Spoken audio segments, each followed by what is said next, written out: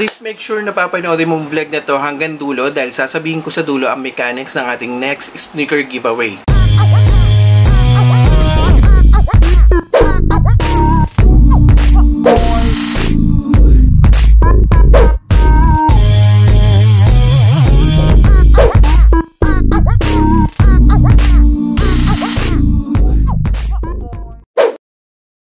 What's going on guys and welcome back to Filotalk. Na-miss ko yung intro ngayon. So, sa tinagal-tagal, nakapag-vlog na ulit tayo. So, kamusta kayong lahat dyan? Na-miss ko kayo. And thank you for the love and support sa Filotalk. We are now 1,800. Yes, you heard it right. 1,800 na ang ating subscribers dito sa Filotalk. So, thank you. For today's vlog, ito yung ating first collaboration na gagawin ulit dito sa Filotalk. So, I mentioned before from my previous vlog na ibabalik natin yung mga segments na ganito, and today magko-collaborate tayo. Actually, this is a virtual collaboration, so first time lang din sa akin na gawin yung ganitong klase ng collaboration. So, sino ba yung mga collab natin? Syempre, sneaker YouTubers din na nasa Pilipinas. Dati ko sila nakatrabaho, nakasama sa opisina, naka-teammate sa basketball, and kilalanin natin sila. So, kung dati ka na sa channel ko, kung nasa FB group kita, alam mo na itong collaboration na to, wala nang iba kundi ang Sole Padres. So, kilalanin natin sila, paano sila nag-start sa shoe game, paano sila nag-start mag-collect, ano yung preferred brands nila, sneakerhead ba sila or hypebeast. Tara, wala nang paligoy-ligoy pa, kilalanin natin si Mike, si Von, and si Kat. Sila ang bumubuo sa Sole Padres. So, alamin natin kung paano nga ba nag-umpisa mag-collect ng shoes ang Sole Padres and paano sila nag-start sa shoe game. Meron ba silang preferred brands, influences, OG ba, or hype? Alamin natin.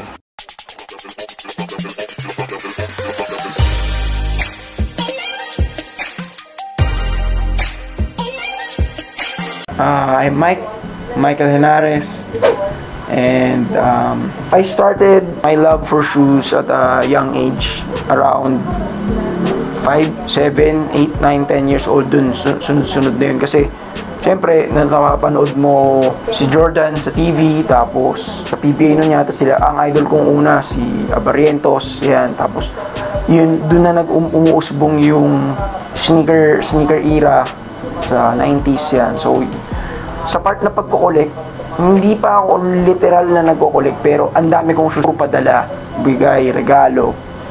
And then fast forward 2012, naging magkatrabaho kami ni kapadring Bon. Yun na yung nag-work na kami, and then doon na nag-start yung literal na nag-aabang kami ng release dates, nag-iipon ng pera, tapos pumupunta ng Titan, tapos Nike Park. Yun, doon na nag-umpisa yung bili kami ng sneakers. Wala na kaming pangkain, butas na yung brief namin, bili pa rin kami ng shoes. Swoosh and Jumpman talaga kami. Jordan talaga, Michael Jordan talaga. Tapos yun yung influence namin and brand at the same time. Pati syempre sa OG MJ shoes. OG's overhype. Talagang mas gusto namin yung actual na sinuot ni Jordan versus a collab or something like a Yeezy. It's your boy Von. So, when did I started collecting? So, yun nga, sinabi ni Kapadre Mike na way back 2012. Pero before that kasi, meron na akong previous job noon. So, na-introduce na rin sa akin yung pagko-collect ng sapatos. Pero not as hard as nung naging magkasama na kami ni Mike. Basically noon kasi more on pang-basketball talaga yung hinahanap ko. And the first time na nakahawak ako ng Jordan was the OG na Jordan 6 Sakuragi na nabili ko pa on sale sa SM North. Ayun nga, ang sabi rin ni Mike na naging hard as collectors na kami, or talagang almost every time naghahunt kami ng sapatos mo. To the point na nagkaroon na kami ng Siomai rice. Yun, ng diet, siomai rice diet. So, basta makabili lang kami ng sapatos, okay lang kahit kumain kami ng siomai rice ng isang buwan. OG's overhype. Alam niyo naman kung ano yung sagot namin dyan. Syempre, OG's pa rin, checks over stripes. Preferences and brands. Yun nga, yun pa rin. Ganun pa rin, same pa rin. Checks over stripes, Nike, Jordan, yun, anything na may check, pwede. Hello, I'm Kat. For me, mahilig din talaga ako sa sneakers. So, I mean, mas prefer ko yon kaysa sa girly shoes para mas comfortable. I started collecting shoes, I think, mga 2017. And then, at that time, hindi ko pa kasi alam yung mga magagandang Nike na shoes. And then, dati, ang iniisip ko, napakamahal naman nito para sa shoes na worth 5,000 and up. Parang sinasabi ko na pa nga nun dati na ridiculous naman yung amount for it. Pero eventually, I've learned to love it. Mas prefer ko Nike. Dati nung high school ako, lahat ng rubber shoes ko Adidas. Kasi mas gusto ko yung Adidas talaga. And then, before ako nagkaroon ng Nike, meron din akong Adidas. Kaso lang, yung difference kasi nila, para sa akin hindi masyadong maganda yung fit ng Adidas sa paa ko. Eventually, madali siyang sumakit sa paa ko. I don't know, dahil siguro yun sa sapatos na nabili ko na Adidas. But yung mga Nike ko kasi na sapatos, mas comfortable talaga siya sa akin. So, yun yung mas prefer ko na brand. As for the influence, major influence ko talaga is si Mike lang. So, siya yung nag-i-introduce sa akin ng mga bagong sneakers, kung ano yung mas suitable para sa akin, sa needs ko rin. OGs over hype, ako OGs pa rin. Kasi pag hype, parang hindi na ano yung true essence ng isang sapatos eh. Before, bago ako na hilig sa sneakers, I'm a huge Chucks fan and Vans. Gusto ko kasi yung slim lang yung itsura niya. Tsaka napaka-versatile. Pwede mong suotin sa kahit na anong damit. Whether naka-jeans ka, naka-dress ka, or naka-shorts ka. But then again, basta magkaroon ka lang ng tamang sneaker, it goes well naman with every outfit din for girls. Matagal ko na talagang balak magkaroon ng YouTube channel. Like 2-3 years ago na. Start lang namin siya December 2020. Siyempre, nung bata tayo, pangarap natin maging basketball player, mapunta sa PBA. Halos lahat naman na nag-basketball. Yun ang dream eh. Tapos, siyempre, nung tumatanda ka, hindi naman talaga siya pwede. Ang naging bagong idol ko, nag-transition yung idols ko from mga players yan. Kung sino mang Kobe, ganyan, Lebron, o sino man sa Cardona, o sino man sa PBA. Nag-transition yung idols ko from actual players to YouTube personalities na related pa rin naman sa love namin for the sport basketball and sa shoes, which is sila Nightwing. Mainly, si Nightwing 2303 talaga. Wear testers, Mr. Fomer Simpson, Kick Genius, yan. So, ilang taong ko na siya talaga gusto. Tapos, siguro 2018, nag-boom yung YouTube talaga. Parang, nowadays, everybody wants to be a YouTuber. So, dun nag-umpisa. Talagang gusto ko na. Tapos, hindi nagkakaroon ng time, busy sa work.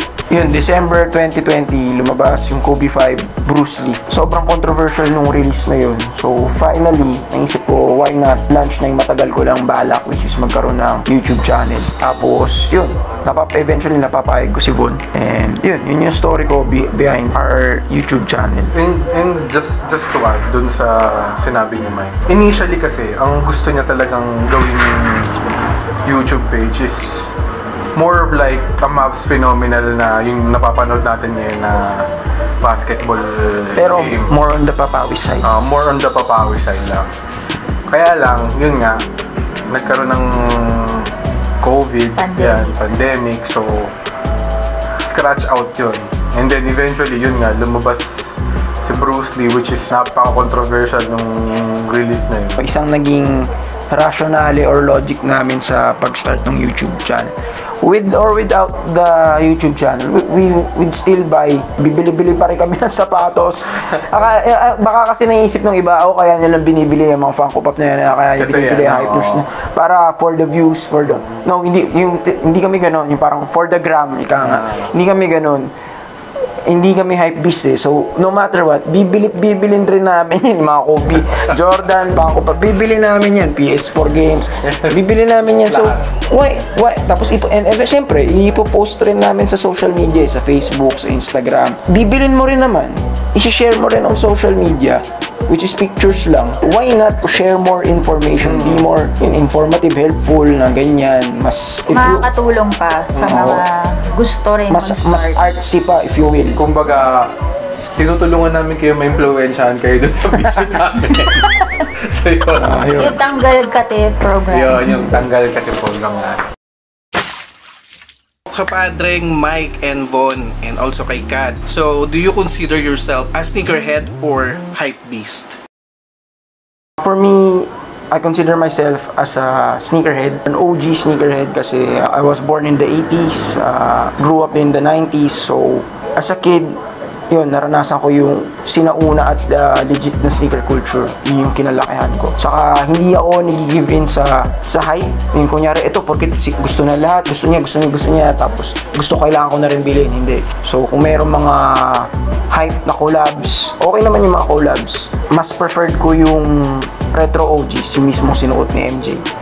I consider myself a sneakerhead as well. Same like Mike. Basically, same reason kung bakit. Parehas kaming pinanganak ng 80s. Yung culture ng 90s is na-imbibe namin sa sarili namin. So definitely, nung time na yun, ang mga patok talaga na sapatos nun is yung mga nire-retro ngayon, which is OG during that time. Talaga yung parang apple of the eye namin pag nakita namin. Unlike the recent ones, medyo okay, maganda kasi minsan may collab like that, or yung sobrang hype nga ng Travis Scott or the Yeezys. Pero at the end of the day, talagang hanapin pa rin namin yung mga OG na sapatos OG colorways na yun nga sinuot ni MJ or mga tulad nung kay Kobe. Yun, reason kung bakit ako isang sneakerhead and not a hypebeast. Well, for me, sneakerhead din. Hindi ako yung kagaya nila Mike na talagang bata pa lang sila, mahilig na sila sa shoes. But, boyish kasi ako. So, I had my fair share naman ng mga high heels or mga girly shoes. In the end, mas gusto ko yung comfortable lang talaga sa akin. And then, before ko pa naman nakilala si Mike, meron na rin ako mga sneakers na nabili para sa sarili ko. And then, nandun na ako sa point na gusto ko na rin mag-invest sa mga sneakers na kung ano ang meron ako ngayon. So, papatungo na ako dun nung time na yun. So, yun lang. I consider myself as a sneakerhead. 3 shoes. So, for me, top 3 shoes. Categorize din ako from an off-court saka on-court. So, at syempre, hindi natin makakalimutan ang mechanics kung paano ka mananalo sa sneaker giveaway. So, una, kailangan nakasubscribe ka sa Filotalk and sa Sole Padres. Take a screenshot of both na nakasubscribe ka sa Sole Padres and sa Filotalk. At syempre, i-post mo ito or i-share mo sa FB page natin na Filotalk and syempre sa Sole Padres. So, abang-abang na lang sa announcement or gagawa kami doon ng post kung saan nyo i-share yung screenshot. At syempre, to qualify for the sneaker giveaway with your preferred size, kailangan mo mag-comment down below ng hashtag solepadres and hashtag Filotalk. I-comment mo down below. I-comment mo rin to sa video upload na gagawin ng Sole Padres. At mamimili kami ng lucky winner ng ating sneaker giveaway at i-announce ito sa channel ng Sole Padres. So make sure na makakapag-comment ka ng hashtag Sole Padres and hashtag Filotalk sa mga upcoming videos namin para ma-qualify ka sa sneaker giveaway. I-announce to ng Sole Padres. At kung nandito ka sa Dubai at ikaw napili, ako na mismo ang makikipag-meet up sa'yo para makuha mo yung shoes. Otherwise, kung nasa Pilipinas naman, syempre, matik yan. Sole Padres naman ang bahala sa inyo. And ang announcement, syempre, after ng 3 uploads natin. So, make sure na consistent ka magko-comment ng hashtag Sole Padres at hashtag Filotalk sa mga upcoming videos namin.